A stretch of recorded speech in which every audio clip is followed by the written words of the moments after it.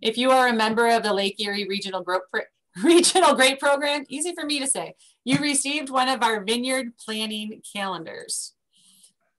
This is sort of what we're going to use and hope that you use as a guideline as you go through and make your decisions. It is also used as a tool for you to be recording when your bud break was, when your fruit set is. All the information. I'm sorry, don't get sick as I fast forward really quickly because I want to try to get us over to where we would normally around May. So that we can have some phenology that's going on there. Normal bud break is called for the past 45 years at Cornell at the Lake Erie Regional Grape Program, basically in Fredonia and then in Portland for the last 10 or 11 years. Bud break is the average as on May 5th, and we called it on April 20th of this year. So I would like you to mark it in your calendars. What is at your station? For Claro, we will put it at April 20th. And Kim, if you want to update about the NUA website. Sure. Good morning, everyone. I just wanted to, if you hadn't heard yet, NUA has been working for the last couple of years, I think, on developing a new website that's a little bit more user-friendly. And so they have launched it officially. I've noticed that all the tools aren't quite accessible at this point. So the old standby is there, but the new, so the old one is NUA, wait, I just type in NE and it comes up on mine. So it's nua.cornell.edu. The new one is DEV, like development. So DEV.nua.cornell.edu. So if you want to check it out, try out a few things. It should continue to improve this year. And then it will be replacing the old site as of the end of the year. So that's there. As far as the PA members, we'll be mailing those out. We did order them from the Cornell bookstore. We got to order them from there, and then they come into our office, and then we'll be mailing them out. So hopefully within next week, everything goes well. We have our office manager had some health problems. Boy, it's been quite a few months ago. And so someone from Crawford County is filling in for her. So there's some logistics there that we got to get taken care of, but it'll get done. So hopefully within the next week, we'll get those guides from Cornell store, and then we'll mail them out. All right. Couple things I just want to mention real quick. And like I said, everybody, Brian or Kevin or Jen jump in as we're doing this. But, you know, when we talk about insect and disease management, weed management, one of the things I think, you know, we usually think about is immediately spraying. But, you know, for more specifically, I think for diseases, but also for insects, do as many cultural practices that you can do to help out, such as when you're pruning, you know, as much as you can remove, you know, diseased wood if you have a lot of phomopsis on the canes, to the extent that you can. Mummies in the trellis, things like that, drop to the ground. You know, if you can avoid overly vigorous growth, in other words, not put on too much nitrogen so that you just have a huge canopy, and, you know, that will impede, you know, your sprays.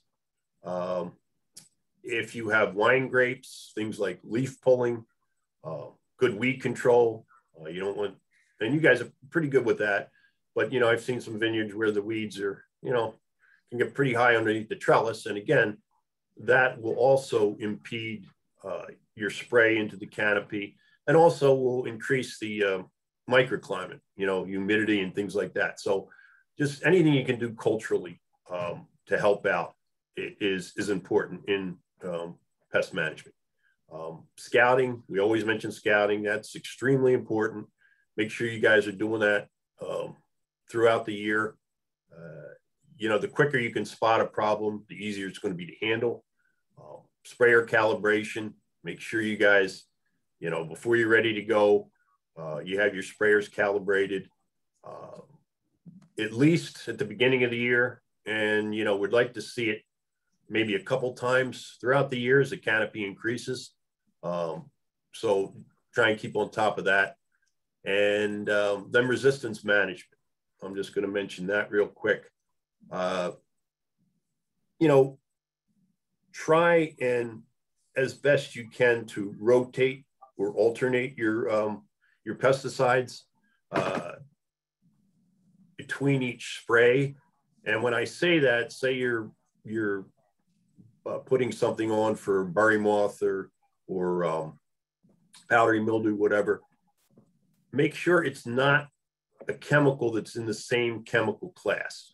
So for instance, if you're putting on a sterile inhibitor, one of the DMI, like a tebuconazole, you know, then don't go to something like a Rally or a myclobutanil the next time, because even though it's a different active ingredient, it's still in the same chemical class.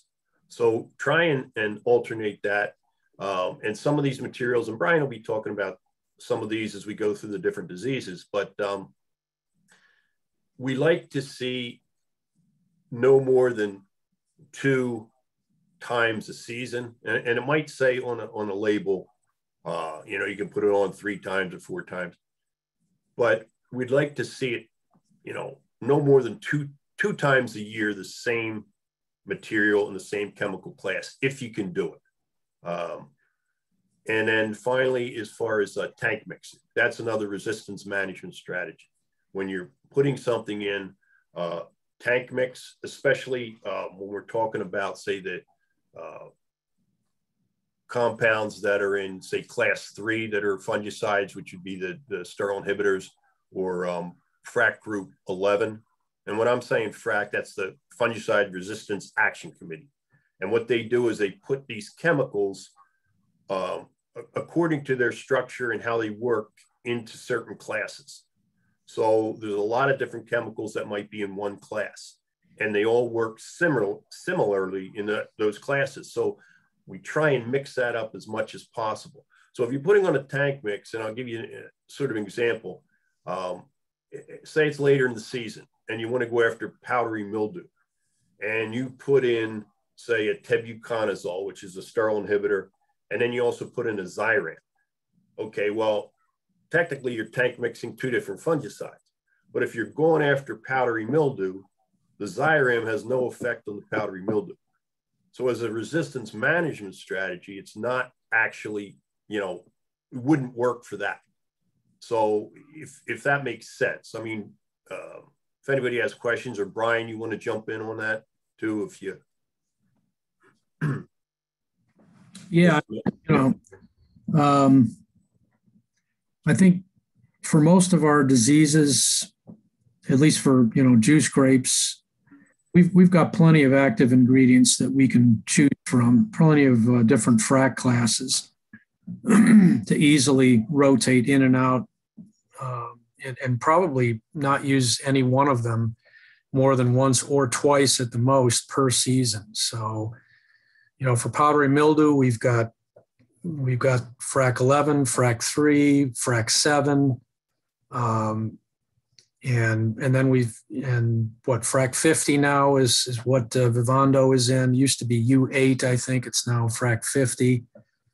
We've got Quintec, which I think is FRAC 13, if I'm not mistaken. So we got a lot of different. I just named 5 or 6 different FRAC classes for powdery mildew alone. How many powdery mildew sprays do you put on per season?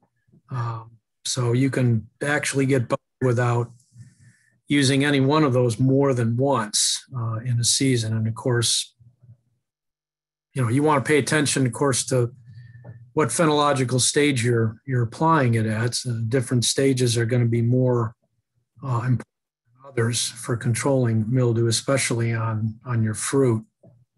But you know, and if you've got any questions about what FRAC class goes in, just look at the label. It's very prominently listed on the first page of the label. So there's sort of just some of the general comments wanted to make to keep in mind as we go throughout the season when you're talking about managing different pests. So I guess we can just open it up and see if there's any specific questions. And like I said, if there's not, you know, Brian and I can just start going through the phenological stages, you know, where we are and what you should be looking for at that time. If there are questions, then we'll just try and answer those and then jump back to that sequential order of, you know, what pests are coming up at what times. Thank you, Andy and Brian. I do need to interject and just ask again that if you are looking for credits, we need you to have your camera on, please. If not, that's perfectly fine. Okay, thanks. Does anybody have any questions? I know this isn't specifically a disease management thing, but you know, we've had cold temperatures now this morning below freezing for 4 or 5 hours in some places.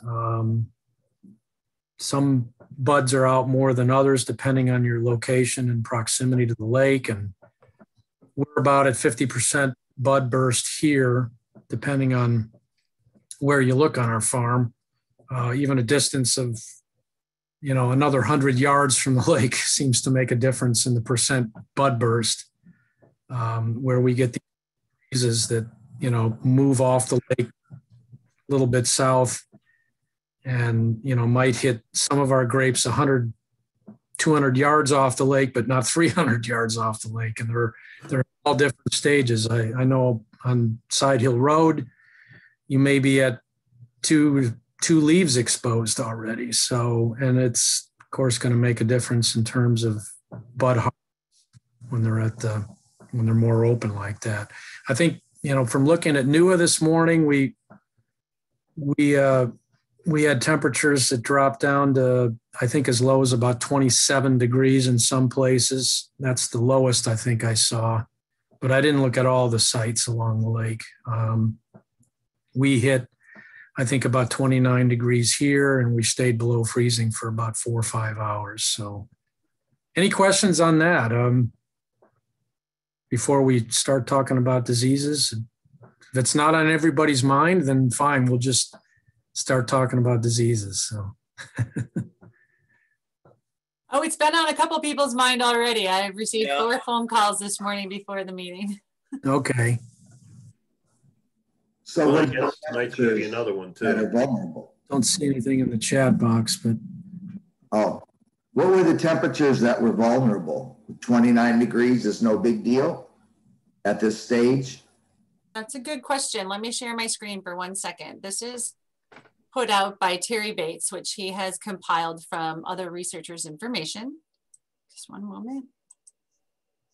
Oh my gracious. Can you see that? Can everybody see that screen? I can't see you, so if you, yes, okay. Yep. Yes. Depending on what phenological stage you're at, and I can tell you a majority of the ones we have are here. There are still a bunch going down this stage here, where there are a couple more that are opening, but these are the critical temperatures that they're stating we're safe until around. Now, there is some question as to how long we can be at those temperatures and hold it there and if they're still safe, but this is basically sort of a rule of thumb of what we go with. Does that help everybody?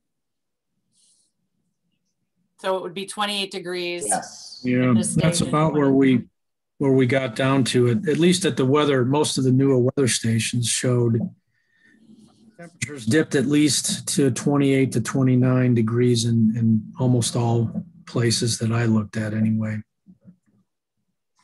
But, you know, the length of time that it remains there, I think, is probably going to make a difference too.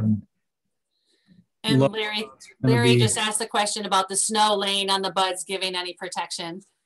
It is our hope that it would give us an insulated layer if we were to drop down and be a little bit colder. Yes.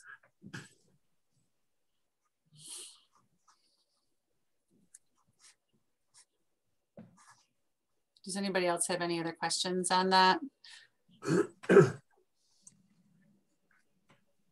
You should see me on this end. If I look scattered, I'm monitoring the chat box, looking to pull up pictures. People are sending me text messages and emails. You know, I keep looking down at it and I can't see with or without my glasses. So I'm moving back and forth. And I'm going to mute for 1 second to answer a couple of the questions that have come to me privately in the chat. So I guess what we'll do then is, and if questions come up and, you know, Jen sees them in the chat, you know, she can break in. yeah. But we'll sort of just start. Again, we're at the bud swell stage. And at this point, again, it's usually flea beetle and cutworm. I'm not sure, you know, usually it's when we're at that bud swell stage for, you know, a length of time that we worry about those. Cutworm I haven't seen much of. Everyone, throughout the different years, I've seen it only a couple times at a couple isolated areas in vineyards. But grape flea beetle we see a little bit more often, usually along the wooded edge lines.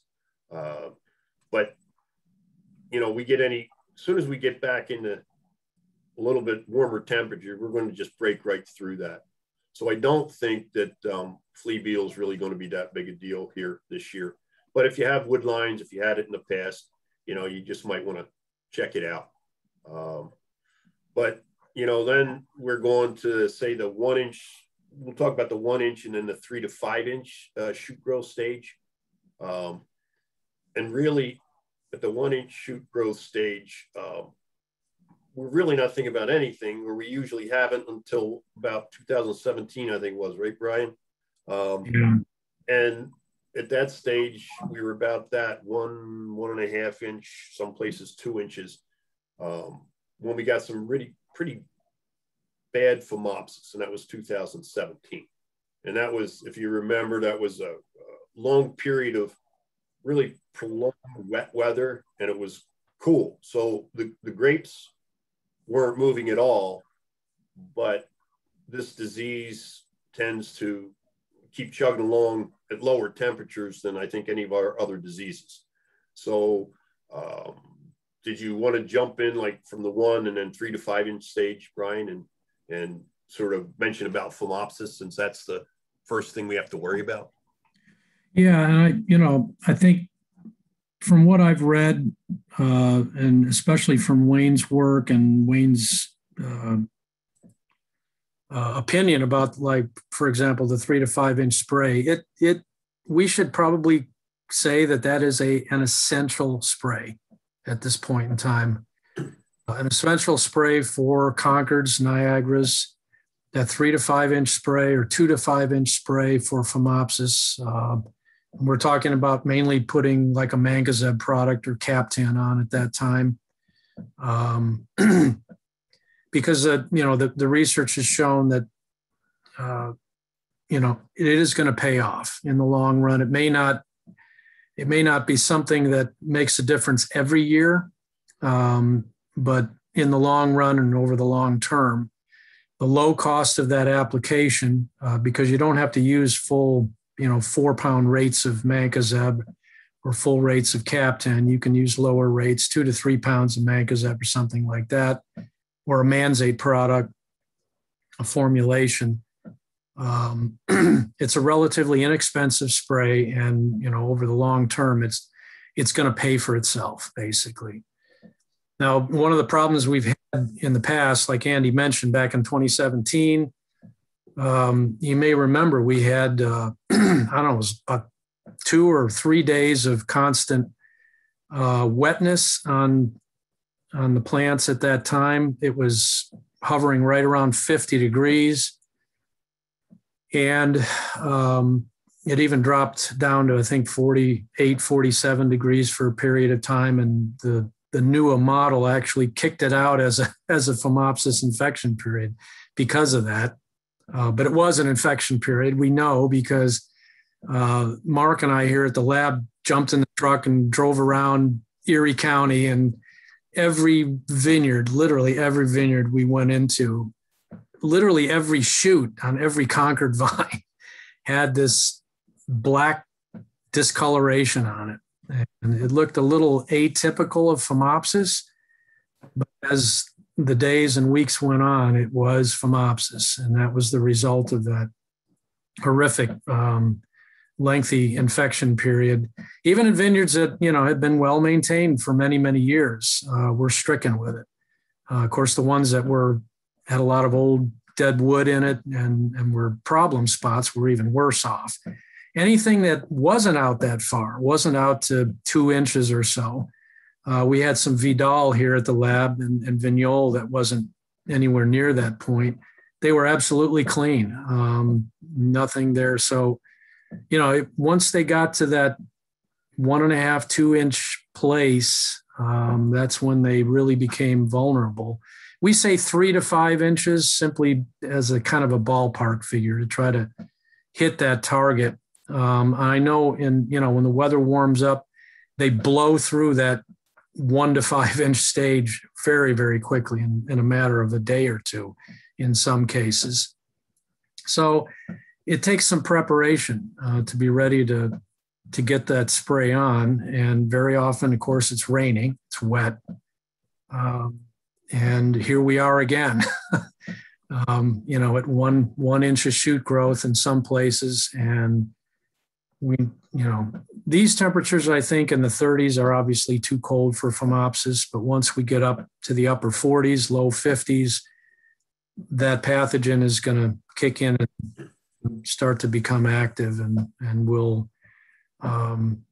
we're mainly guarding against early shoot infections, and especially cluster infections on the cluster stems, which generally don't become vulnerable until about 2, maybe 3 inches of shoot growth. And we really start to see those inflorescences clearly separating from the little tiny shoot. And even at that stage, they can be still pretty hairy and hydrophobic to a point where Phomopsis might have some difficulty infecting that young shoot. But under the right conditions, like we had in 2017, it was the perfect storm. So we're basically, the long-winded, story is that that 3 to 6 inch shoot growth stage is very important. We should consider that as essential as our 10 to 12 inch shoot spray and our pre-bloom spray, things like that. But again, it's mainly for Phomopsis, and it's mainly to protect the inflorescences. The good thing about 2017 that came out of it is the fact that it was 1 to 2 inches of growth. We did see shoot infections on the first, second internode that were really pretty bad in a lot of places. And it was widespread, more widespread than I've ever seen any epidemic before. But it didn't get really, in most places, to the inflorescences. So it didn't do a lot of cluster damage. And we didn't see a lot of, at least not in most of the vineyards I looked in, at the end of the season, didn't see a lot of fruit rot that can result from those early cluster stem infections. So oddly enough, putting that spray on months ahead of veraison can affect fruit rot, all the way in developing in September. Those sprays in early May, late April can affect your crop all the way into September. Well, and the reason is if they get infected like that, like Bryan said, you start to see the results of that, pre-harvest, but actually you get those infections and they'll sort of remain latent. They'll sort of go to sleep, but they're still there waiting for the right conditions. So if you get infections early like that, you may think, it's no big deal, but then those infections for Phomopsis will kick in. And if you get it in the pedicel, what'll happen is, during pre-harvest, it'll go from the pedicel into the berry.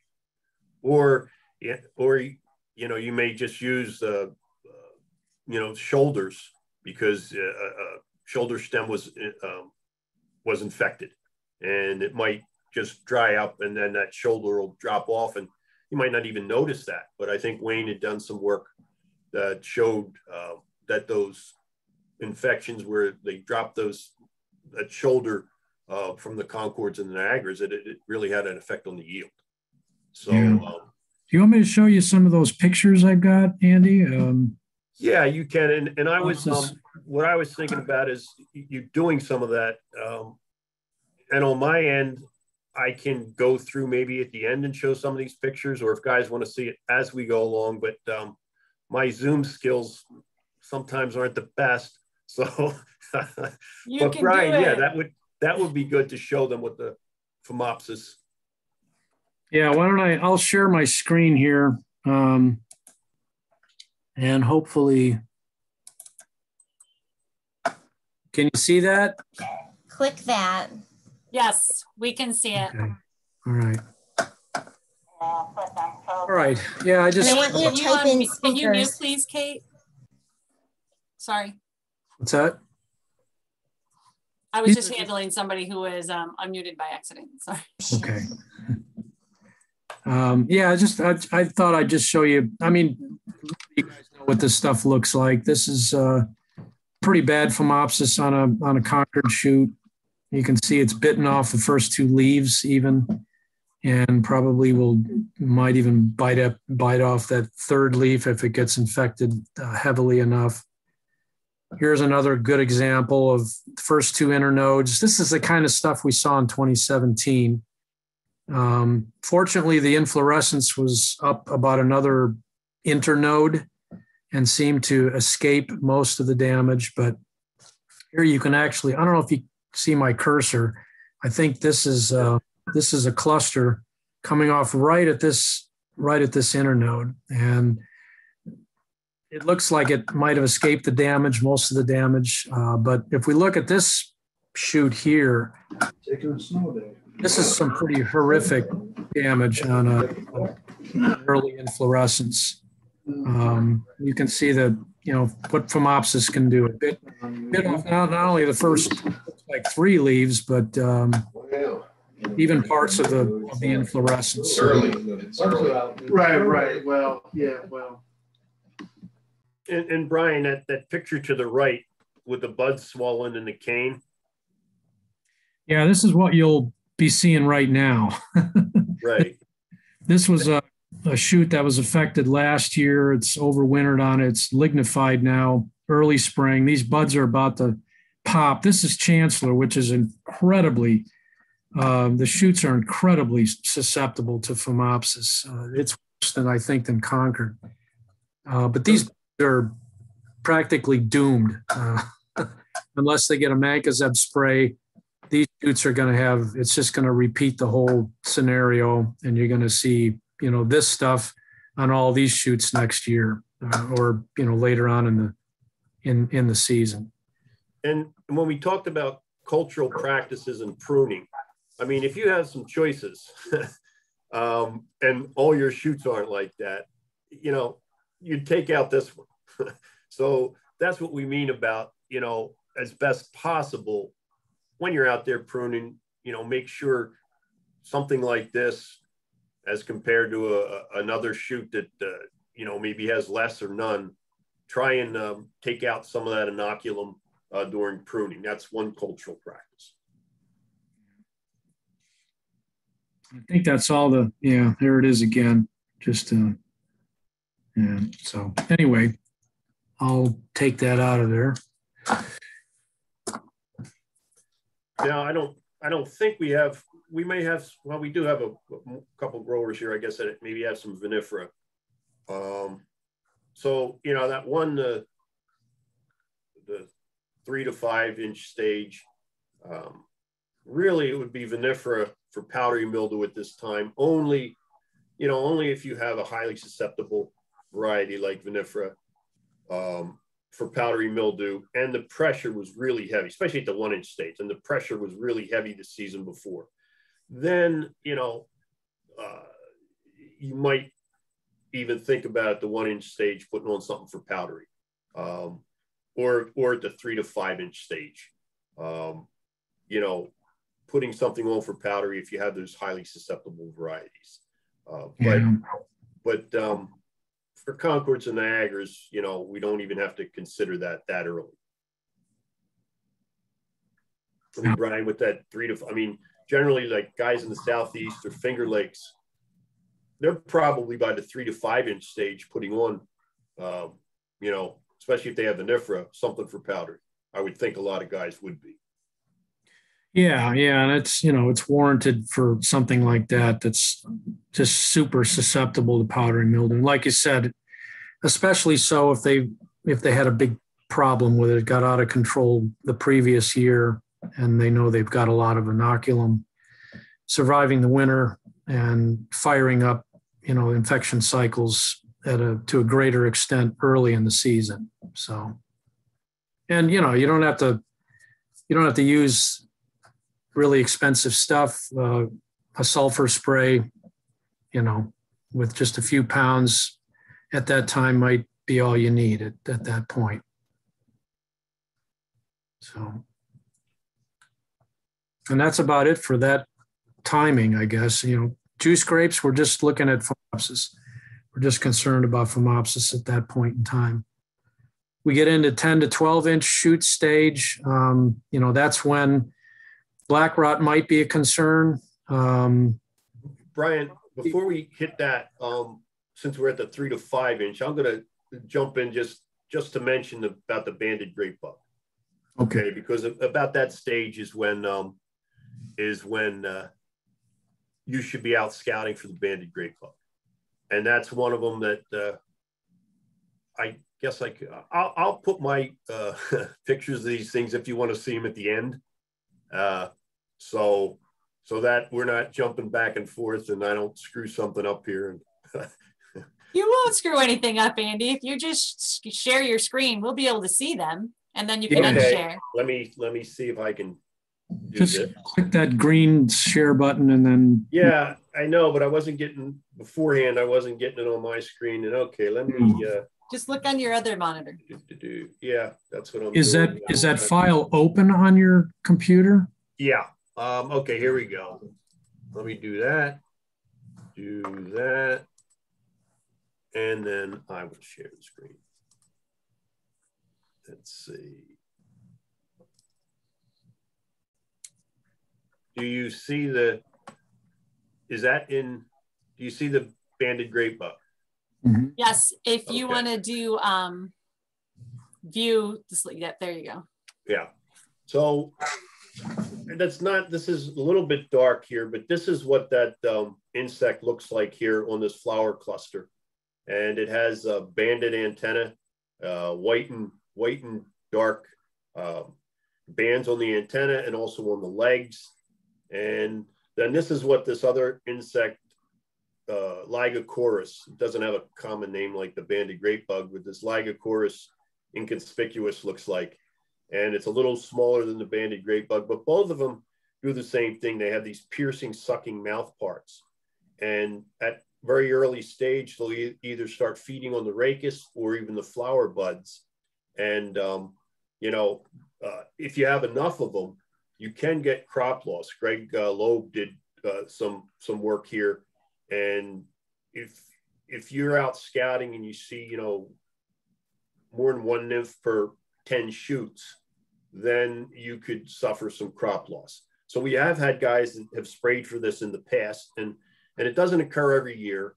And generally I would look, say, closer to border rows near the woods and things like that. It could occur throughout the vineyard, but at least look at those areas, and they're hard to see.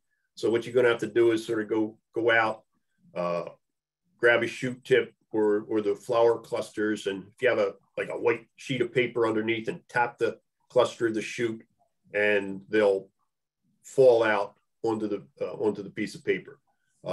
Again, I have seen in certain years numbers enough that guys were concerned about and should have been, and they sprayed. But again, it's intermittent pest. If it occurs in enough numbers, it you know, it would warrant a spray. But again, you have to be out scouting and you have to look close. And you know, as my eyes get worse and worse, it gets tougher to see these guys.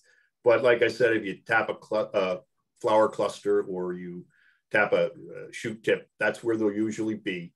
And they should drop out onto the paper. So that's what the banded grape bug and the ligocores look like. So I will stop my screen share.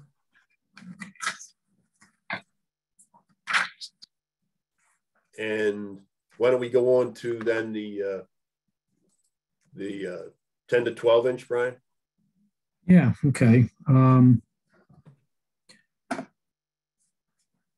You know, at 10 to 12, of course, we're throwing black rot in there now into the mix, especially if you've had problems where you've seen some of it in the previous year. You've got mummies in the trellis, anything like that. I did want to share, let me share my screen again. And just to show you, of course, some nice pictures of mummies there. Everybody, can you see that? Yep. Yeah, okay. Here's what it looks like on leaves. This is what, you know, when you're scouting early in the season at that 10 to 12 inch stage or earlier, actually, you might see something like this. And if you do, this is a good picture I wanted to show. This is unconquered black rot lesions on a leaf right in the fruit zone. There's an inflorescence coming right off at that same node. This is a big red flag. And if you do your scouting early enough, it can alert you to the fact that not only do you have an inoculum source on that vine somewhere, probably a clump of mummies is what started these leaf lesions, but these leaf lesions now, about 2 weeks after they become infected, they'll start to show up 10 to 14 days after infection, and then they'll start releasing spores. And of course, you know, during rainfall, spore sources just inches away from these inflorescences, which are extremely susceptible once bloom begins. It's going to be awfully hard. If you got a lot of these things, it's going to be awfully hard to control the disease, even with timely sprays. So you want to prevent a situation like this. And at the very least, when you scout, you know, look for something like this and become aware of it. If it's out there, you need to know. And that's a kind of a high alert to be very vigilant about not only your 10 to 12 inch spray, but especially your immediate pre-bloom and your first post-bloom spray. So anyway, just wanted to show that. Here's a bunch of other pictures of black rot. We see how it develops. It's a very easy disease, I think, to identify for most of you. It starts out at this little spot of chocolate milk on green berries. And of course, we're talking here about the early post-bloom period. It eventually encircles the entire grape, colonizes it, turns it brown, and then they dry down to these little mummies that are very potent sources of inoculum. So take that off of there. So at 10 to 12, you know, you can start thinking about black rot in most cases, I think, unless you've been keeping things really clean. But again, that immediate pre-bloom spray is also going to be extremely important for controlling the disease on your fruit. You want to prevent those early leaf infections, especially the ones in the fruit zone on, you know, nodes 3 to 5 or whatever. Leaves are only going to be infectable by this pathogen, or I should say, you're only going to get lesion development from infections on leaves that are expanding, that are infected while they're expanding. And so, you know, when are those leaves at nodes 2, 3, 4, 5 expanding? Very early in the season. Once they're fully expanded, they're not going to show any lesion development. Even if they get infected beyond that, the infection is going to remain microscopic, and they're not a problem.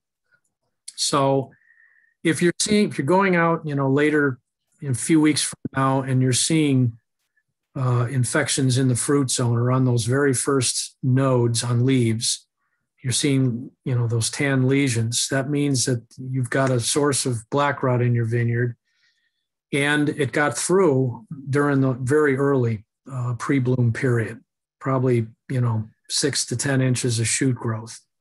And it's something that you need to be aware of and might be something that you need to manage closely for the rest of the season. At this point, Bryan, as far as the materials, Mancozeb, Xyrem, and Captan, you want to mention, I just wanted to sort of throw in about Captan not being, at least for black rot, not being, as effective. Yeah. I mean, right now we can, in the pre-bloom period, a lot of the processors for juice grapes are allowing Captan use, and it might be cheaper in some cases than using Mancozeb. I don't really see any reason for using Xyrem pre-bloom. But, the choice between Captan and Mancozeb could be important, like Andy said, because if you've got a black rot problem, the Captan is not going to be as efficacious as the Mancozeb. The Mancozeb will be the go-to product for vineyards that have had problems with black rot early in the season, for early season sprays. That's one of its weaknesses. And that's what I want. Now I think we'll grab Kevin in here to see if, as far as maybe prices, Mancozeb, Captan, Xyrem, have you one more expensive or what? Yes, Captan is usually cheaper in the, I guess if you're comparing apples to apples, that wettable powder format. A few guys have complained about Captan use and switched to liquid. And in that case, it's probably still cheaper, but not very much cheaper than Manzate. Or, Manzate Pro Stick, or certainly something a little more generic than Manzate. So you will save a decent amount. You're going to go from probably, and it's going to depend on what rates you use, but if you use like a half rate of either one, you're going to be, under $10 and under $5 probably. Captan has gone up a bit in price, more than Manzate has for whatever reason this year. So that gap has closed a little bit. It probably makes sense if it works in your sprayer and you want to bother with multiple materials to start with Captan at that 3-inch spray. If you know you're going to get something on by 12 or 14 inches. So occasionally I've seen growers do a 3-inch spray, and, if the weather's great and things are growing fast, sometimes that 10 to 12-inch spray becomes a pre-bloom spray, like right before pre-bloom. I don't think that's probably never ideal, but I think you should be a little less flexible when you're using Captan in that 3-inch. So you lose some flexibility, but if you want to start out with Captan and you're still going to buy a pallet of Manzate anyway, so it's not a big deal for you, you can do that in the 3-inch spray and save a little bit of money. But it's not critical. It's not like you're going from a $20 material to a $2 material or anything like that. So we see guys doing both things. The one thing I would say is black rot is easy to control if you spray for it. And we did see some black rot come up as the processor started allowing Captan. I don't know how extreme people went with their use of Captan. Like, is that all they used in the pre-bloom period? But I think nobody was really spraying for black rot. When they filled out their card, they were targeting other diseases, and they just happened to be catching black rot because it's harder to control phomopsis and powder. They're out there with powdery mildew and putting something in for phomopsis, and they're controlling black rot.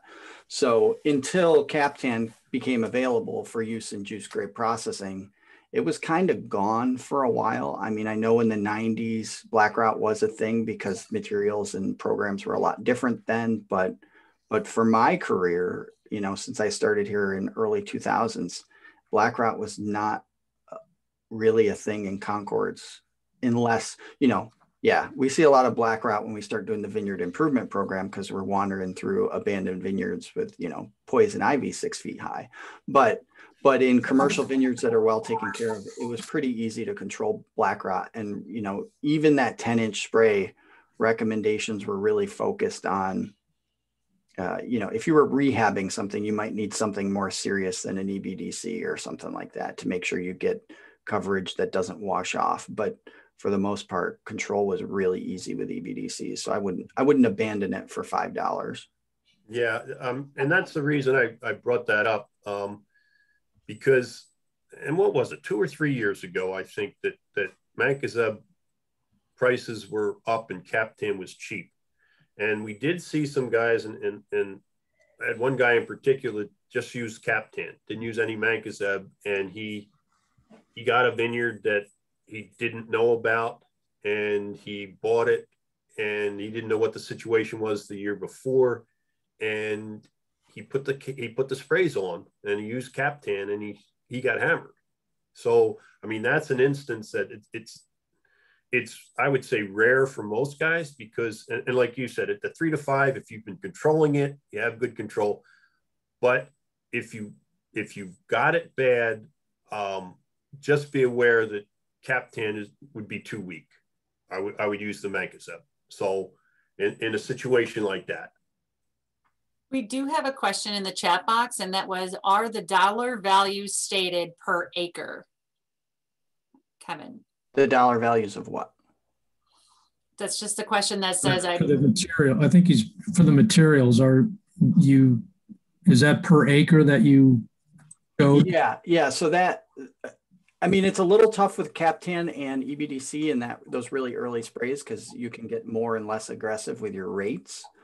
But you know, with EBDCs, you're looking at anywhere from probably $6 to $16 an acre, depending on how you're buying it and what your rates are. So you can go all the way down to 2 pounds and go all the way up to 4. You can buy in bulk or you don't have to.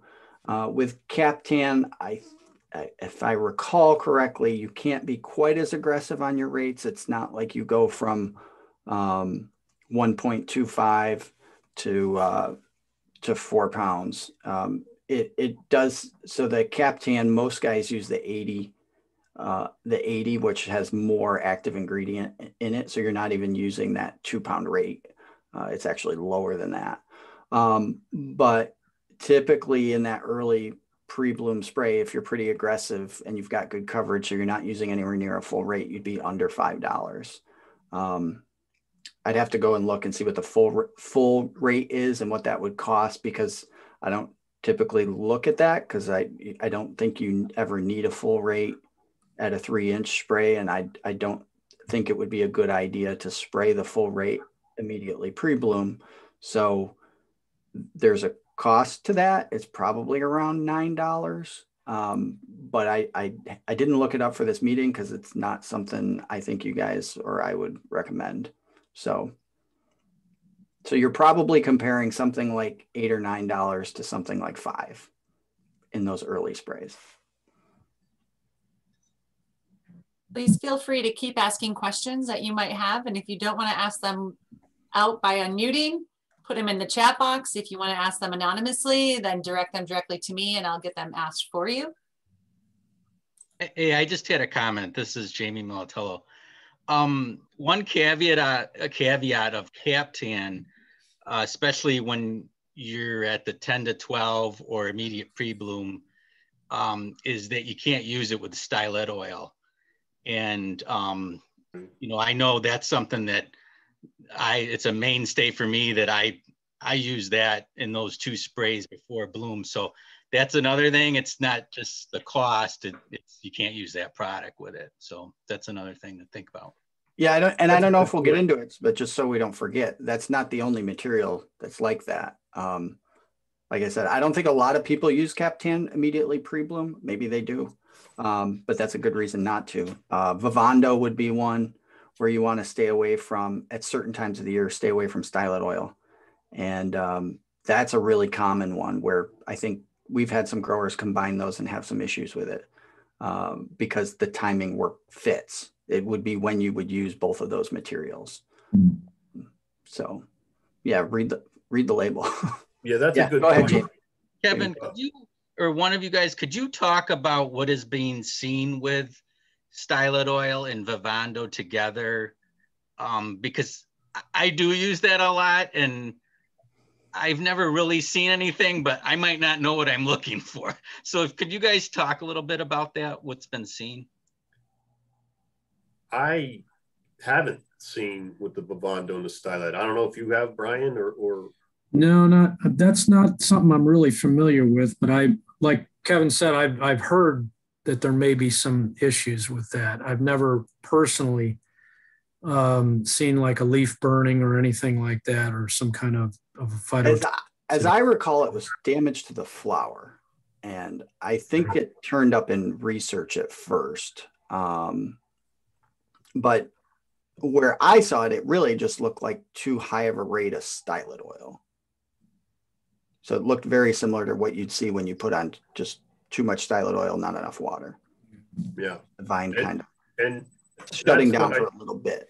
I think if everything you look at, they say don't go beyond the 2% with the stylet. And early on, really, you don't need to use more than 1.5% during that pre-bloom period. I wouldn't use a 2% solution really. But stylet oil, it's a good material for powdery mildew early on, especially on varieties where you can't use sulfur. I don't know how cost effective it is because I haven't really done much work on it for quite a few years now, but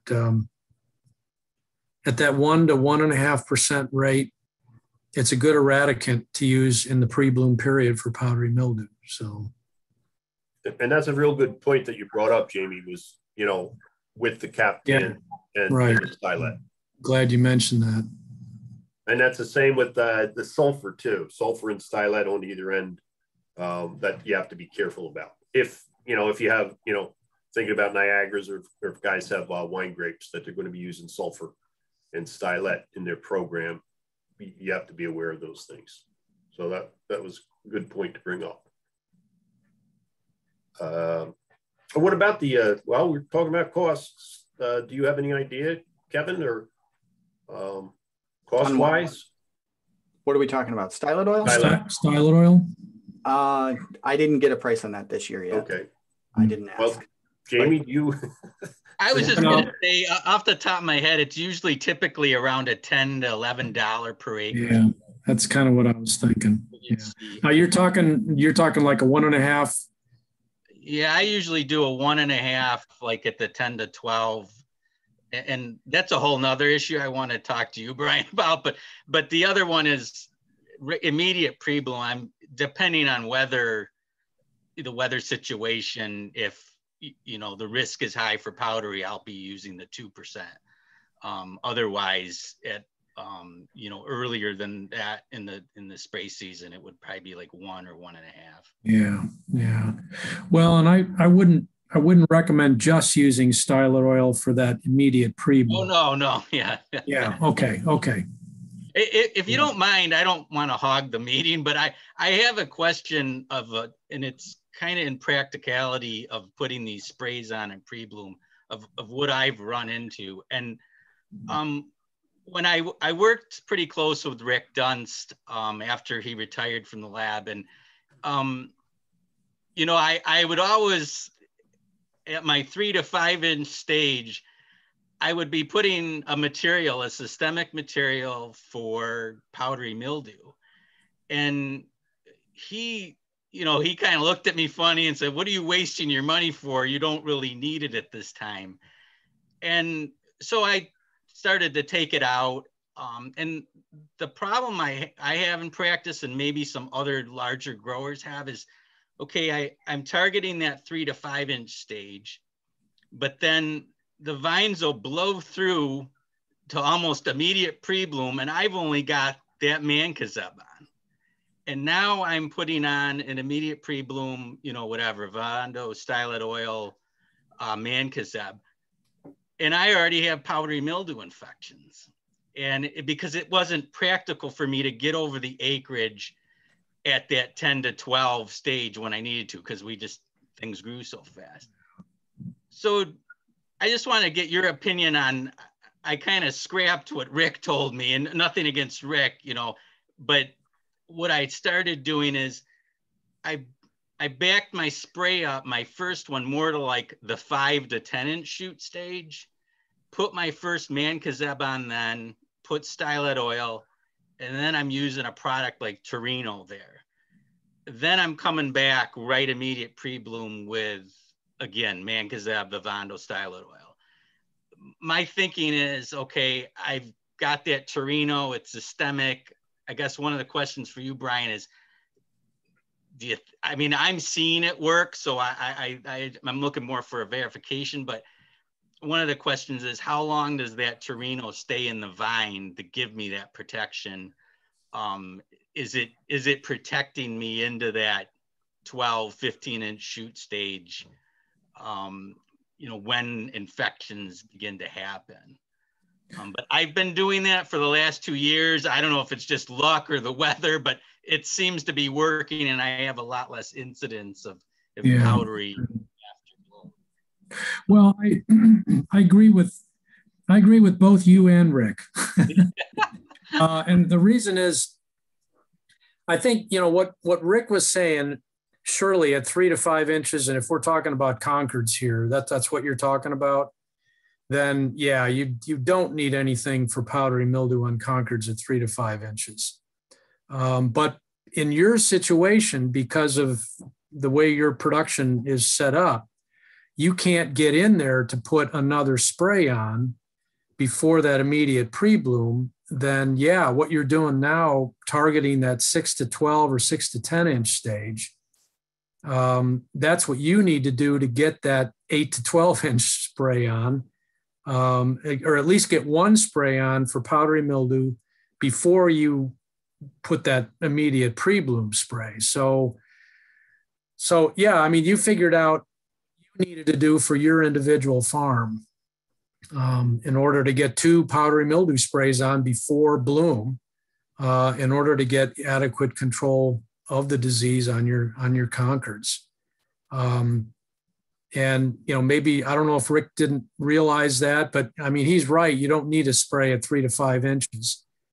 But like you said, if you have to not shoot for the 10 to 12, but 6 to 12 or 6 to 10 to get that second spray, or that to get 2 pre-bloom sprays on, then that's what you got to do. And it's working for you.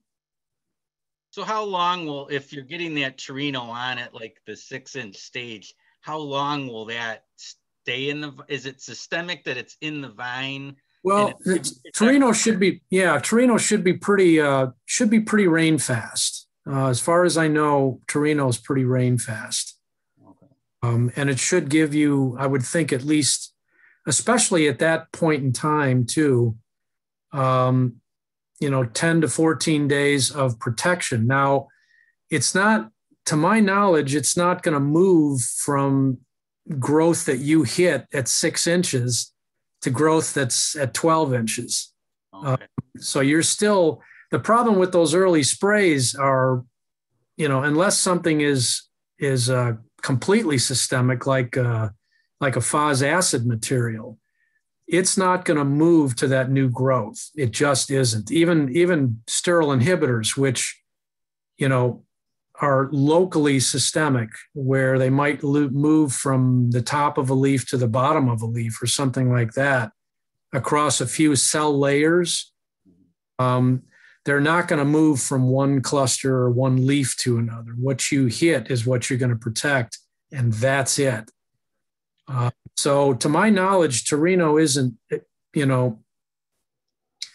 Torino spray at 6 inches is not going to protect your growth 12 inches out, 5 days later.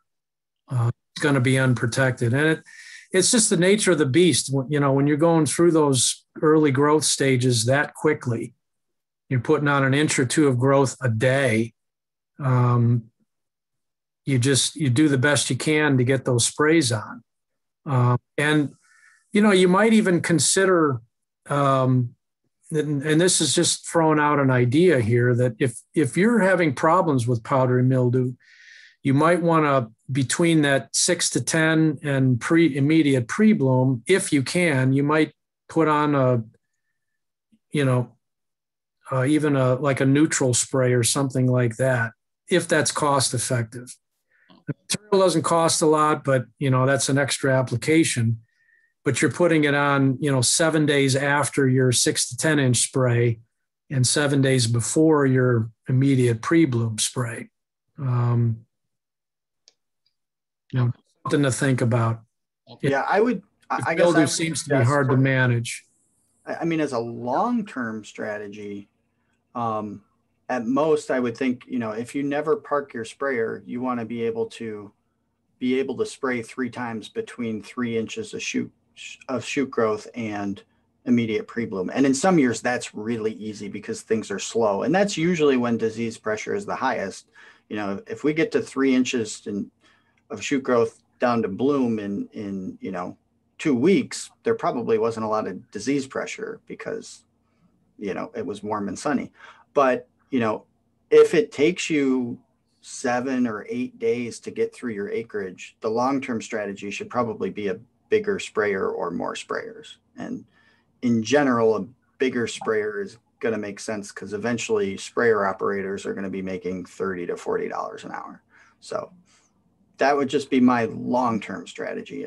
Let Bryan handle how you do with it, you know, how you deal with that until you get to that point where, you know, it makes sense to replace a sprayer, because it usually doesn't make sense to go out and buy a new sprayer if you just bought a new sprayer kind of thing. And right. I'm ahead of you. I got another multi-row coming, so we'll have 2 go. So. Yeah, so you'll be fine. Yeah. All right. Okay. How long does it take you to get through your acreage? For me, if it's, you know, the weather's good and we could go every day, it's about 5 days. Yeah. But again, that was with 1 multi-row and 1 conventional. And so, you know, my thought was, okay, you know, just everything Kevin just said about increasing wages.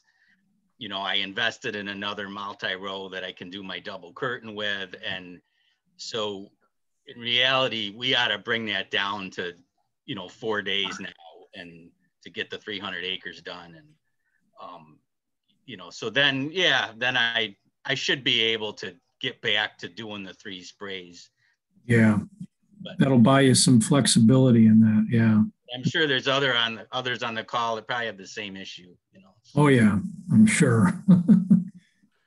Yeah, I think you can go as long as 5 or 6 days, but it really depends on how your farm is set up, because sometimes 5 days is like, it's really only 2 days different, because you start in the early stuff and you move to the late stuff. But if you've got a lot of stuff in one spot, and, you know, maybe you're slow to spray GDC because you only have a single row there, it does become a lot to manage for some of the larger growers to try to figure out how to get through that acreage, even if it only takes them 5 days and you need to be at 3 or 4 to hit your targets sometimes. So.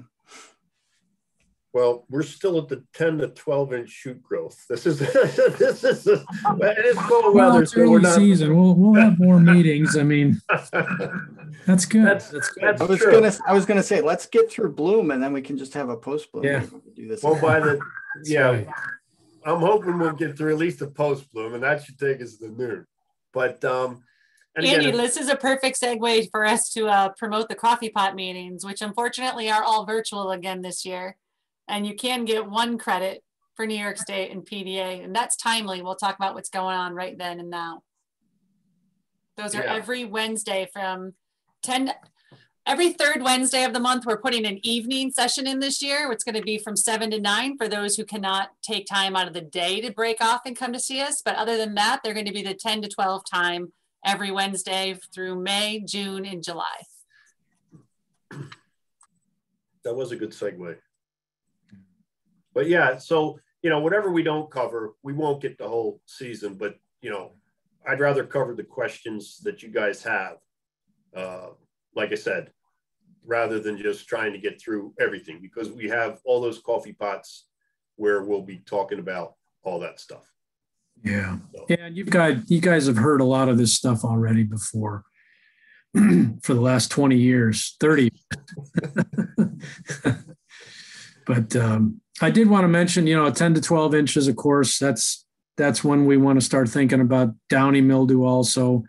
Actually, it's like the 5 to 6 leaf stage, that's when your first downy mildew sprays need to go on, especially for susceptible varieties. If you're using mancozeb, then you're covered. Using mancozeb for black rot and phomopsis, you're also covered for downy mildew for most varieties, except maybe a sensitive vinifera or something like that. If it's really, really wet, you might want to tank mix something else in there too. But, for juice grapes, that manzate spray or even a Captan spray might be enough. Xyrem is going to be a little, that downy mildew is Xyrem's weakness. And so we generally don't use Xyrem till the post-bloom period anyway, but just thought I'd mention that. So, and of course, phomopsis is still important at 10 to 12 inches. You can still get cluster rachis infections. But again, you're putting mancozeb or Captan on, you're going to be well covered for phomopsis. So we can jump into the pre-bloom spray if you want now. Well, I just wanted to mention at this stage, you type a dieback. We haven't talked about that. That should be visible by this stage and really clear. Just jump out at you if you're out there scouting. So again, just wanted to throw that in there, that about this stage, it should be easy to see. And, those symptoms, you have the stunted shoots, the leaves are cupped and yellowed. I think you guys have all seen it. And now's a period where you either flag it and you take it out after harvest or, take it out at this point. And, if you're going to be cutting it out, about 6 to 8 inches below the canker is where you'd want to, how you want to prune it out. But if you could, like I said, flag it and then take it out later, but just make sure you don't flag it and then don't take it out, because, that's one thing. If that's the way you're going to manage it, then, make sure that you continue and keep up on it. Otherwise you could just take it out, those arms when you see it. So that would depend, but I just wanted to at least mention that, because that would be, it's really visible at this time. You wait too much longer as the canopy fills in and you're just not going to see it. It's just, growth is too heavy and you lose it. So when you're out there scouting, be looking for that. Banded grape bug is still at this point, the nymphs, and that could still be a problem. Once you get to about pre-bloom, in the bloom, the nymphs change to adults, and the adults are actually predators, predaceous. So it's the nymphs we worry about early in the season for banded grape bug and the Ligochorus. So yeah, I think now we could go to the immediate pre, unless there's questions. Or Kevin or Jen, do you guys have anything to jump in with before we hit the immediate pre? No, do you want to show any of your slides to back up anything that you've been stating? No, we could probably maybe do that with the immediate pre-bloom and post-bloom with some slides. Unless I didn't put up a U-typa here. I couldn't find it. I have them, but I couldn't find it. And it was right before we had to start. So I didn't have a shot of that.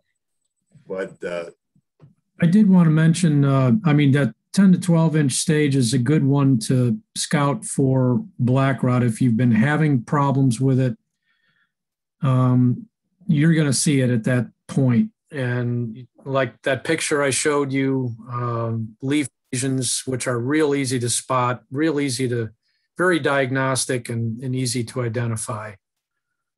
That, that'll give you a good warning that there's a potential problem brewing, and you really need to stay on top of your immediate pre-bloom spray is going to be that much more important, especially for things like black rot.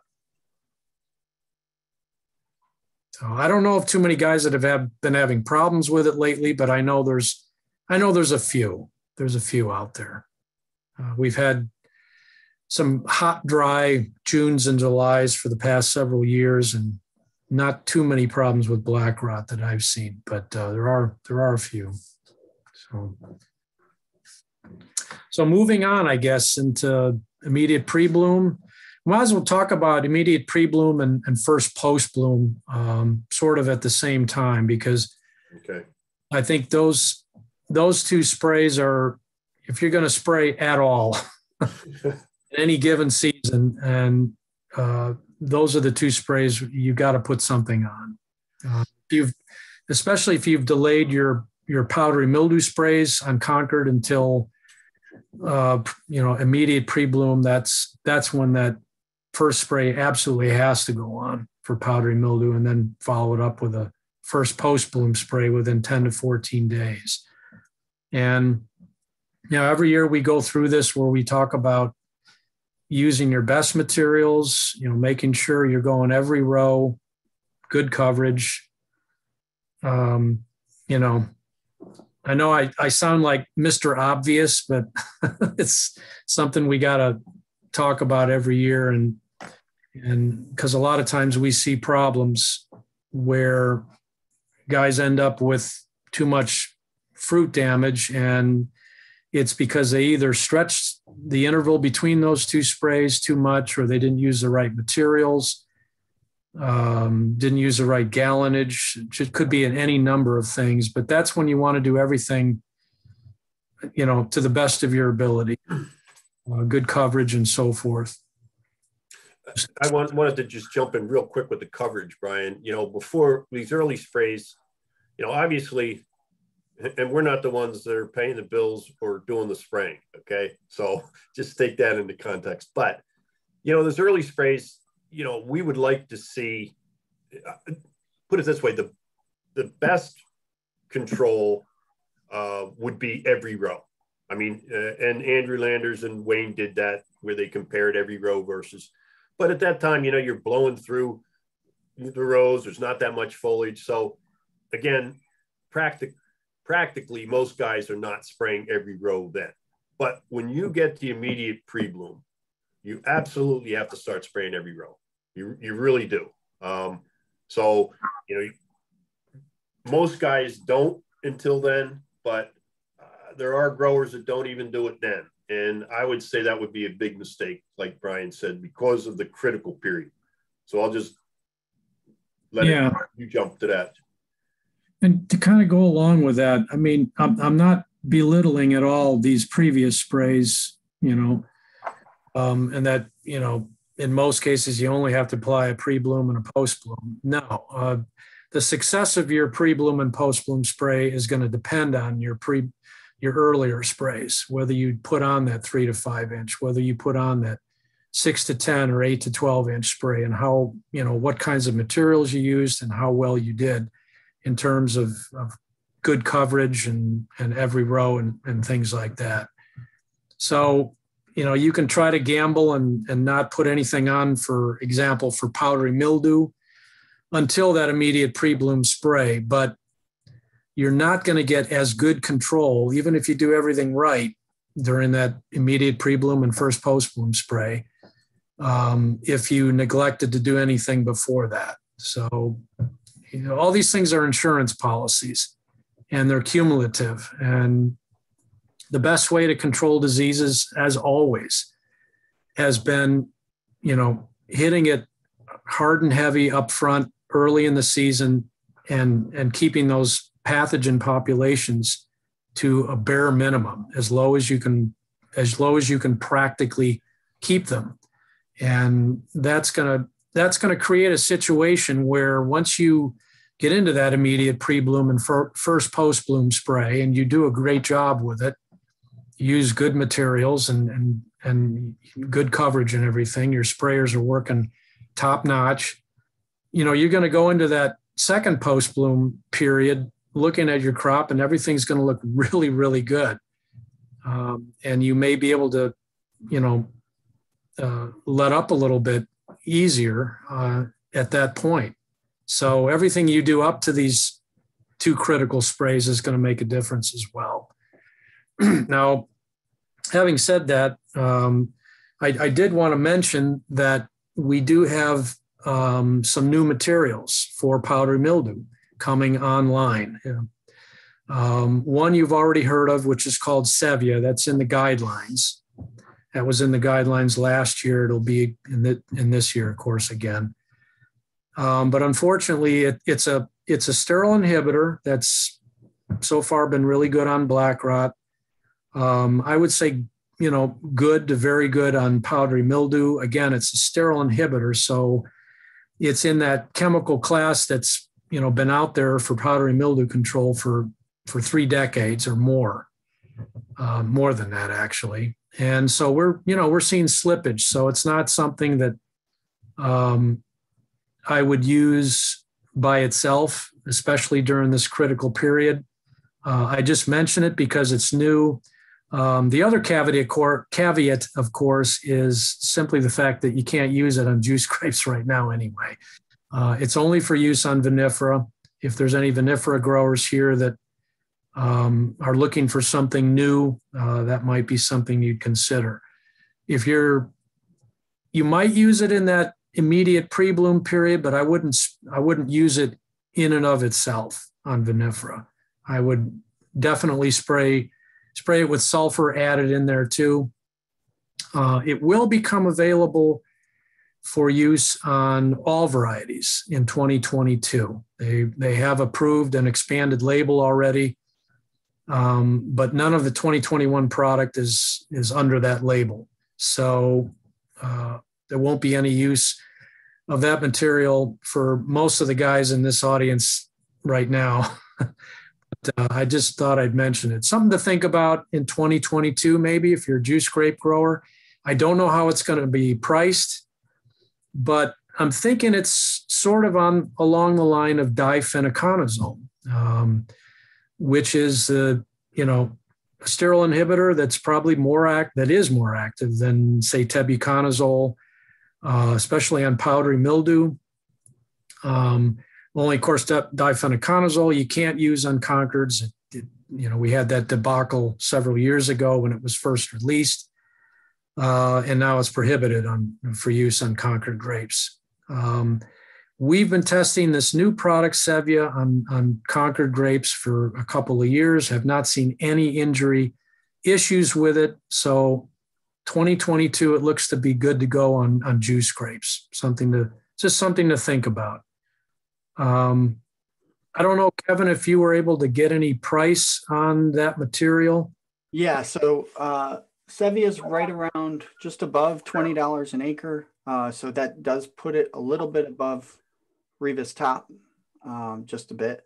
So certainly practical considering it's labeled for multiple diseases to use. Yeah. I guess my only question would be, what's the efficacy of some of those others? We know Reva's top works really well on powderies to this day, or at least from everything I've heard. But it does have a Phomopsis label, which Reva's top is missing, and they both are, effective at black rot control, I think. So I don't know if you want to comment on that. Like if you had Niagaras, would you spend an extra $3 on Sevia or absolutely not? Or what do you know? No. The short answer to that is no. Because so would you not trust it with Phomopsis, I guess would be the... No, it's because the Reva's top has downy mildew activity and Sevia does not. Okay. So Sevia is a good product. It'll be comparable to the difenoconazole in Reva's top, but Reva's top also has mandipropamid in it, which Sevia does not. It's not a combination material. I would stick with Reva's top. Okay.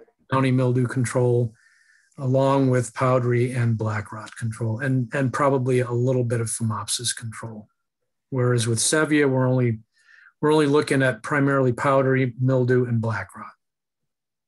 There's also a question in the chat box. I'm just going to read it out to you for whomever wants to answer that. And it says, Sovereign has testing concluded. It is ineffective at this point in time. Do you see it in the chat box? Does anybody want to address that? That's about Sovereign. Solvern. Testing concluded. Oh, as testing concluded, it is ineffective at this point in time. I suppose, Brian, he's talking about powdery and yeah, okay, and Sovereign.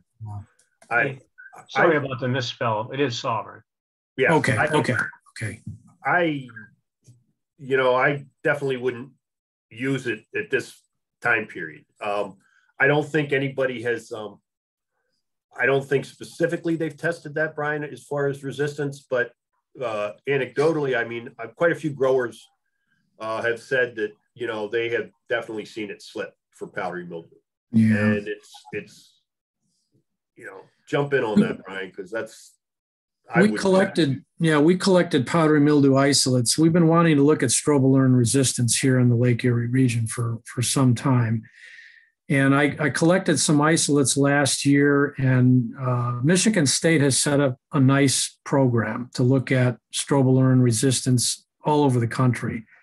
And they were accepting samples, and I went out and collected a bunch and sent them in to have them look at it. And I have not heard back from them yet, but I suspect, I'm pretty sure there is strobilurin resistance here as it is everywhere at this point in time. I don't think it's as bad here in the Lake Erie region. I'm not going to go so far as to say that Sovereign doesn't work anywhere in the Lake Erie region. It probably still does and abound, all the strobilurins. Flint is another one. Pristine's got a strobilurin in it. But I would not use it at this critical time, simply because we don't know if there's resistance. There's a good chance there's resistance. And if there's resistance, it's going to be like throwing water on it. It's going to do absolutely nothing. It's not like, it's a different type of resistance than what we see with the sterile inhibitors, where we're seeing more of a quantitative resistance to sterile inhibitors, where you can bump the rates up and get better control of powdery mildew. With strobilurins, no. Once there's resistance, once the population has become resistant, the control is just going to crash, and it's going to be as if you didn't put anything on, and it's going to show. So if you're going to use something like that, you either have to, number one, I wouldn't use something like that for the immediate pre-bloom and post-bloom. But if you're going to, then I would at least tank mix it with something else that has activity against powdery mildew. With Niagara's, of course, great product would be sulfur. Concord's probably, you could tank mix it with almost anything else. But then what would be the point in putting Sovereign in there anyway? Yeah, I was just, if I could jump in real quick. I think academically, it's really interesting to see if we have issues. But I think from a commercial standpoint, Sovereign doesn't really have a place in a program unless, Jamie's got a fire sale on it. But it's too expensive right now to tank mix for what it's offering. I think we have a lot of good powdery mildew materials. I know Sovereign is supposed to pick up some of the other diseases, but we have other ways we can do that more effectively, and a lot of times for less money. Maybe more effectively in the pre and post, which is what we're talking about now, but less expensively later in the season. So I just don't see where it fits. And I could chime in on that. I agree with you, Kevin. If you were going to use a strobilurin, it'd be generic Abound would be your cheapest option. And I agree with Brian. I wouldn't and don't use it, immediate or post bloom. I would push it out to, a second or third post bloom. And I mean, at that point, you've already controlled the diseases. It's some of these other diseases that abound or control that, you know, you might get something with it. Again, it's kind of like that. I'm not even sure why sometimes we use that, because we'll put Neutral with it or something like that, but it's more of a, you know, just the guy wants to put something on. He's already used the gamut of chemistries and we don't want to repeat it. So we'll recommend using that as more of a resistance management thing. Yeah, I mean, the only reason I think you used to even use Sovereign was in Pennsylvania, things are a little bit different. I think Abound was always better, but you have to be allowed to use Abound. But yeah, there may be spots here and there because you've got some generic Abounds where, so the price is a little bit different with Abound, where Abound might fit in. But yeah, I think Sovereign, it appears to me when I price it, it usually commands a premium over Abound, and it offers less, and we're already questioning whether we should ever use Abound. So it's pretty easy to me if I'm in Pennsylvania to just quit that chemistry altogether. Yeah. Well, and Sovereign was the replacement for Pennsylvania growers for the Abound, and that's why, and it worked very well on powdery mildew when it first came out. But just like everything, you know, so the two things with the immediate and the post is, and again, Bryan, jump in, but you know, if you look in the guide or any of the research, you know, with the strobilurins, which are the FRAC group 3, and the DMIs, the sterile inhibitors, which are the FRAC group 3, you know, the immediate pre and post stay away from, just because, you know, there's been documented resistance in those classes, and you know, you might not know if you have it, but if you do, and you're only using that, like I said, then you're not going to get control if you have resistance. And like Bryan said, if you are doing that and you're not sure, make sure you tank mix just like he said. Yeah. Yeah. You know, the only thing I would ever recommend Sovereign for would be black rot, but you know, that's if you have absolutely nothing else to apply. And there's cheaper materials for black rot that work just as well, if not better, than Sovereign. So I think Sovereign has just kind of seen its better days, and it's out. I certainly wouldn't recommend it for powdery mildew control really anywhere at this point in time. So Bryan, what are your like number 1 and 2 choices for pre-bloom and post-bloom? If it were your farm, what would you do at those sprays? Good question. Okay, let's get into some new and even another new material, which could be a really, you know, big, what we consider a big gun that would be perfect for, especially like that first post-bloom spray for powdery mildew. It's called Gatton. I believe it's got a registration. I think it's registered for, it's got a federal registration, so it's good for Pennsylvania. I think it's even got a New York registration too, I believe. Yeah. I'm looking at Katie Gold's little treatise here on diseases. Thank you. I was just trying to pull that up as you were talking. Yeah. She says it is labeled for use in New York as of the 2020 season. So even last year, it might have come online late in the year or something. I don't know. But I have not tested it myself, but New York has been testing it even when it was a numbered compound sold by a different company, actually, at that time, by Valent. I think Nicino has picked it up now.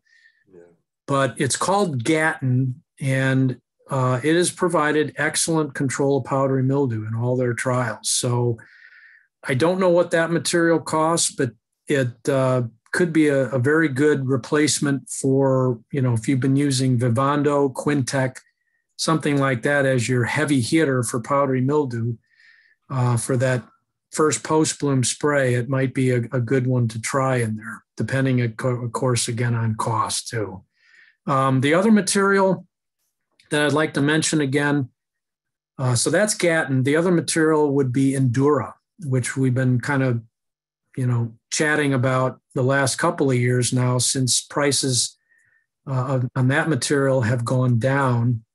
Endura is an old fungicide, actually. It's been out for 20 years on grapes, but we really haven't, it's in a class that we have not really been using on juice grapes. It's in the succinate dehydrogenase inhibitor, which is a Frac 7.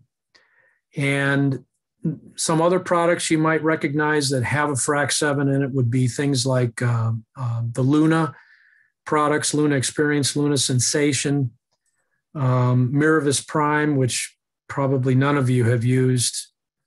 Those are newer ones, and Aprovia is another one as well. Aprovia and Aprovia Top.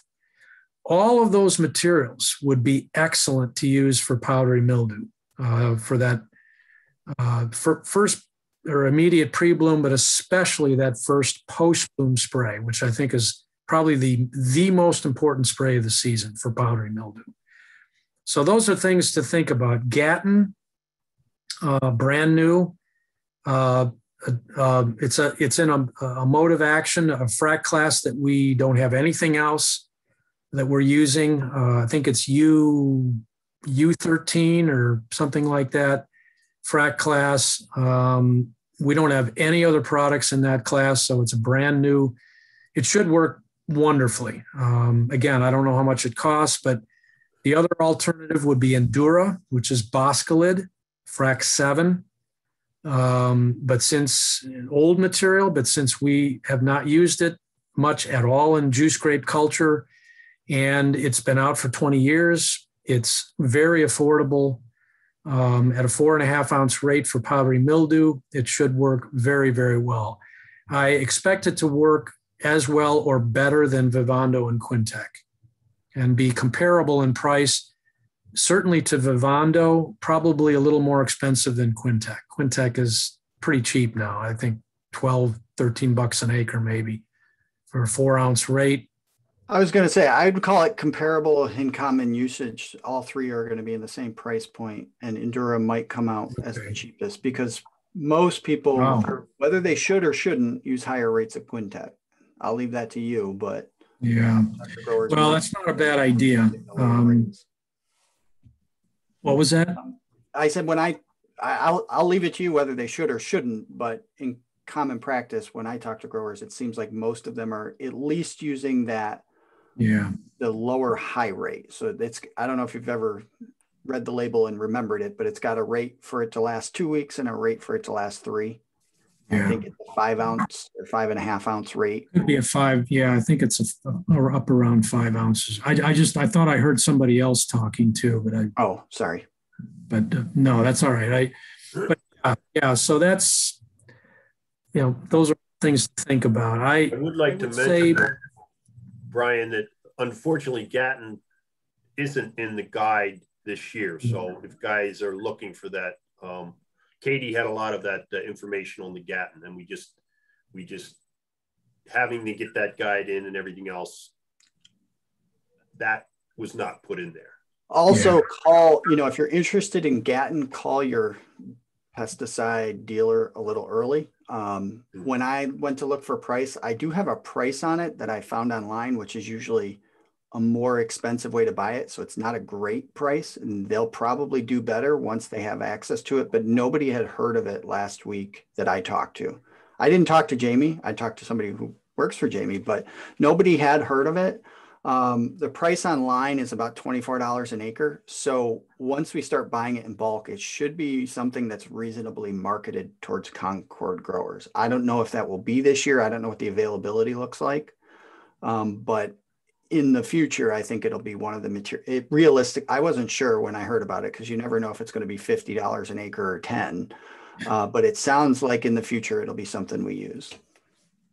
Yeah, this is news to me. Unfortunately, I should know about this, but it's the first I've heard of it. But I'll get on it. And well, if you look in the chat box, this is for anybody on here. I've put actually Katie Gold's a link to that.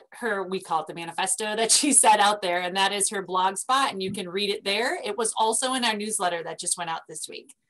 So if anybody has any information and need us to get further for you, you can look it up either there, or we can email Katie and get that for you.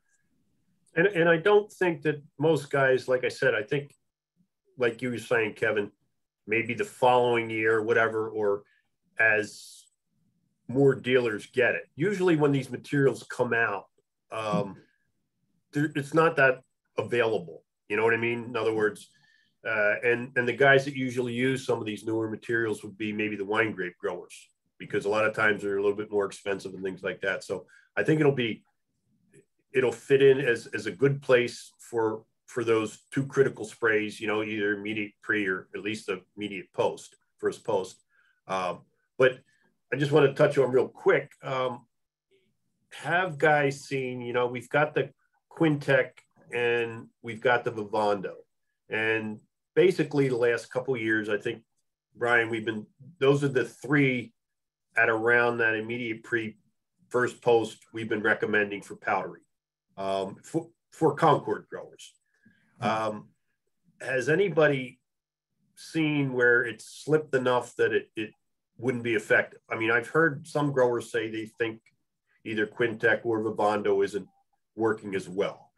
I don't know if we have really any hard evidence on that, or if it's slipped enough, if it has slipped at all, to worry about, at least at this point, with, say, Concord. The only thing I can add to that is that we have been running trials for the past 2-3 years now, where we've compared Vivondo, Quintec, and Endura, and every year Endura has done better for powdery mildew control. So, but that's now our location, you know. Okay, but with the Quintec and the Vivondo, I mean, it's done better, but better enough that a grower would really be able to see the difference, or that you'd worry that you probably not. Okay. Yeah, probably not, because from, you know, practically speaking, no. You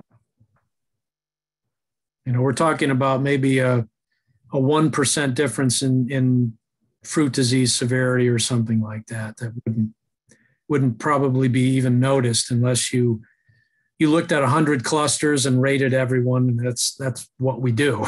Like, yeah, I was gonna say, like you do. We're splitting hairs.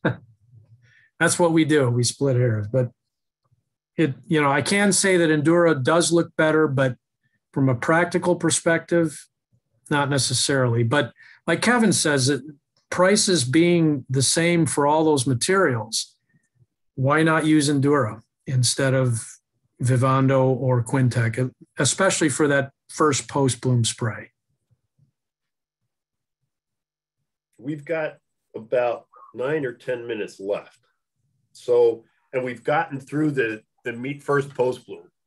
So maybe we should see here, I did want to mention right at the end, at least mention spotted lanternfly, but is there anything else, say Jen or Kevin or Brian or any of the growers, especially questions before we? I wanted to also mention spotted lanternfly and discuss what we had to discuss, but I've been monitoring the chat box and I don't believe I've missed anybody's questions. I think we did put in a link to Katie's online. If you have not or are not a member of the LERGP program, you can sign up. We put a link there for online for you to go to access, and then also a link in the chat box for you to purchase the New York 2021 New York and PA pest management guidelines. So that's there for you. I do have the poll that we have to do, and I can put that up while we're talking about spotted lanternfly. If you are looking for credits, you need to answer the poll questions. So that is important if you are looking for credits, and I don't want to take away from the spotted lanternfly talk. So, well, but we do have to, like you said, so why don't we do that first? Okay, I'm going to start the poll now. Kevin promised that he would sing the Jeopardy theme song. No, I didn't. I do want to mention real quick. I know we only got through post bloom, but only because it's a new chemistry. Verdeprin is a new insecticide for grapeberry moth. It has a very strange New York State label. in that it's somewhat restricted where you can use it. Certainly you can't use it in Nassau and Suffolk counties. You have to be 25 feet away from vegetated and non-crop buffer strips. Let's see, it's a little confusing. A 25-foot vegetated non-cropped buffer strip untraversed by drainage tiles must be maintained in the treatment area. But it's only going to be used for spot spraying right now. It's about $40 an acre. So I don't see widespread use this year happening unless somebody's got a better price than that. But if you need another chemistry to do some spot spraying, it's there. I think, you know, in some of our really high risk areas, I would not eliminate that altogether as a possibility if I had a large crop and I needed to put on another good chemistry. So that's the only thing I wanted to mention, and you guys can get to the polling.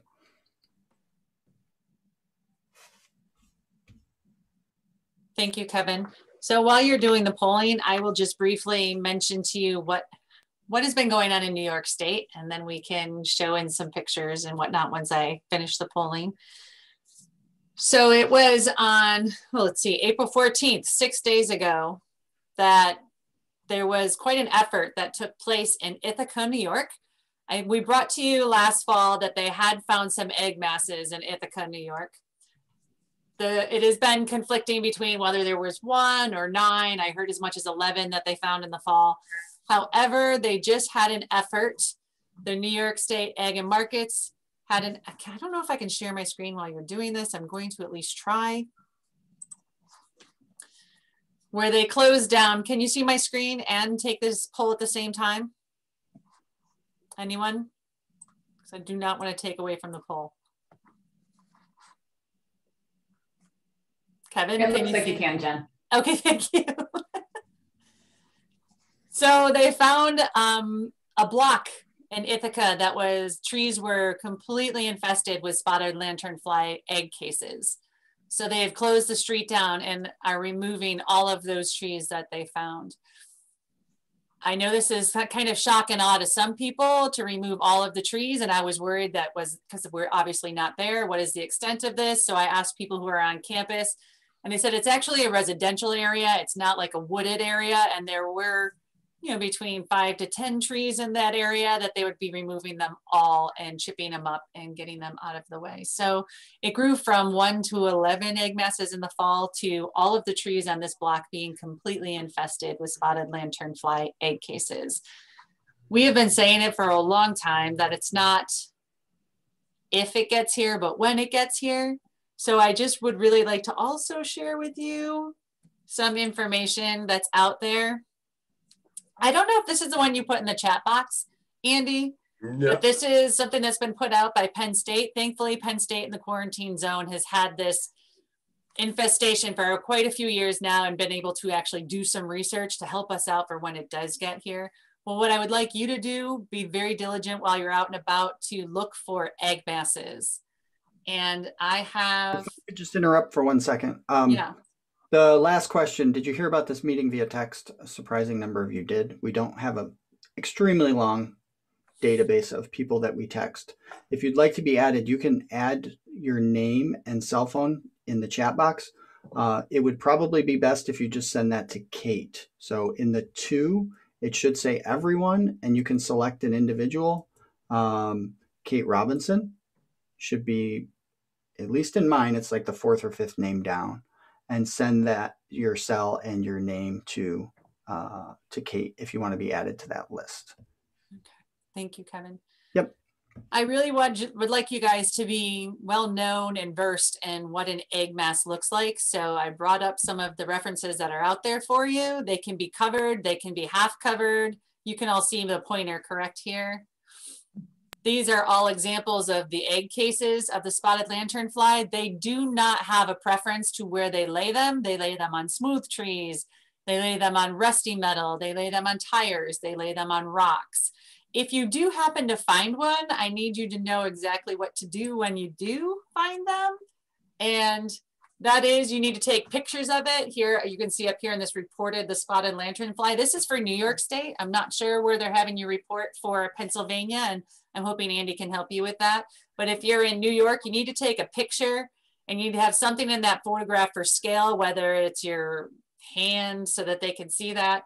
Then you need to collect the insect or the egg mass, put it in the freezer or an alcohol or hand sanitizer, note where you found it, and email that information to New York Ag and Markets. And they are very diligent about coming out and surveying around the area because this pest is so invasive. So I'll stop that share. And this will all be in our crop update this week. So you can have that information there for you. And I'll just share the screen real quick here. And let me see. And can you see the screen there? Yes, we can see your screen. Okay. So then that is, like Jen said, these are all the different life stages again.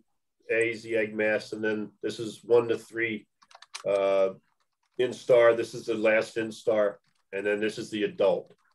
And then let's see if we got, and this is just egg masses on vineyard post, and a adult female laying, freshly laid egg mass. And then you have egg masses on a wire, post, metal post, and underneath the great bark. And like Jen mentioned, they'll lay them anywhere. On tires, she mentioned, so they'll lay these eggs anywhere. And this is what down at a vineyard down the southeast, when the numbers start to build up, probably, I think they start like end of August, beginning of September, the adults. So yes, I'll stop sharing now. It's only in Pennsylvania. It is only 4 counties away, Allegheny County, which is Pittsburgh. And now it stretches along the southeastern part of the state, all the way from Berks and Bucks County on the east, all the way out now to the western end of Pennsylvania. So like Jen said, it isn't if, but when, and up in the Finger Lakes now. So just keep an eye out. And if we don't get some reports this year, I wouldn't be doubted if it would be by next year. So just keep your eyes open. And that's all I have. Yeah. I did put in the chat box the Penn State website for spotted lanternfly. But if you go spotted lanternfly, you Google it or whatever your search engine is, put spotted lanternfly. One of the first 2 that pops up is PA Gov, which is PDA stuff, and then Penn State's.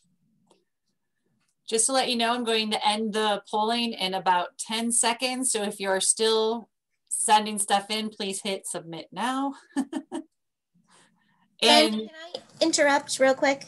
Absolutely. I also need the carrier with your phone number.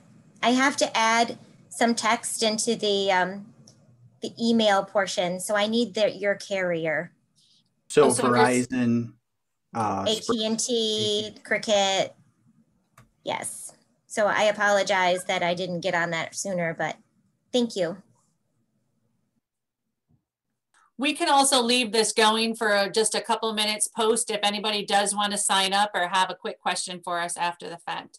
So we don't want to make you fumble to hurry up and get everything in there. Does anybody have any extra questions for us? Well, we have been recording this. Thank you very much for attending. We appreciate your attentiveness, and we will be posting it on our YouTube channel. So I know some of you have had questions throughout. If you'd like to go back and reference it, that'll be there for you as well. I had just a few things to mention. Thank you, Brian. Before we close. Before you say that, Brian, I would like to say thank you, Brian and Andy, and Kevin, for all the work that you've put into this, and for everyone else who has added in and been a part of the conversation. I appreciate that. Thank you.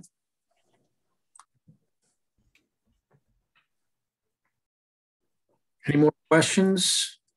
I did want to mention just a few materials that have been out. They're we consider them pretty new, but they've been out for a year or two or 3 in some cases.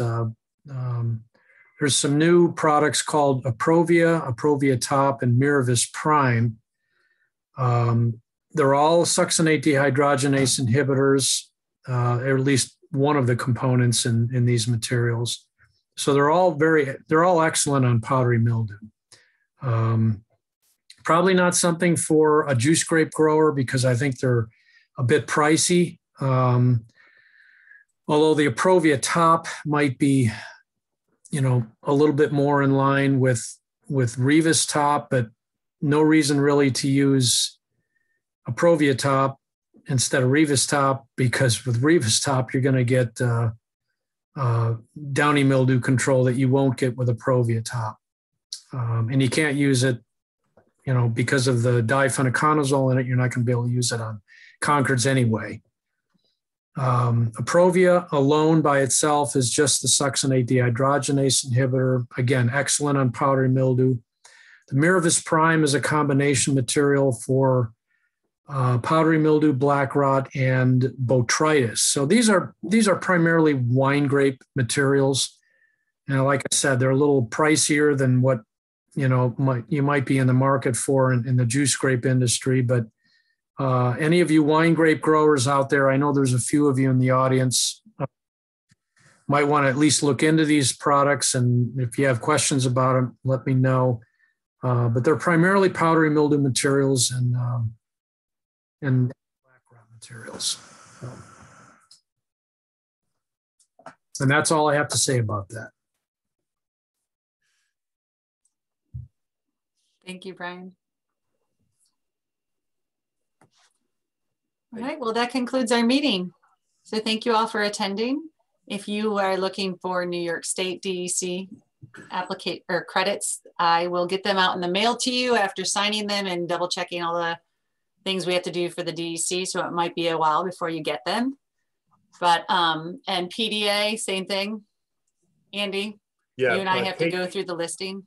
Kate sent me all that information, and I'll send that out to PDA. Perfect. Thanks for attending, everybody. If you have any questions, please remember that we are here for you.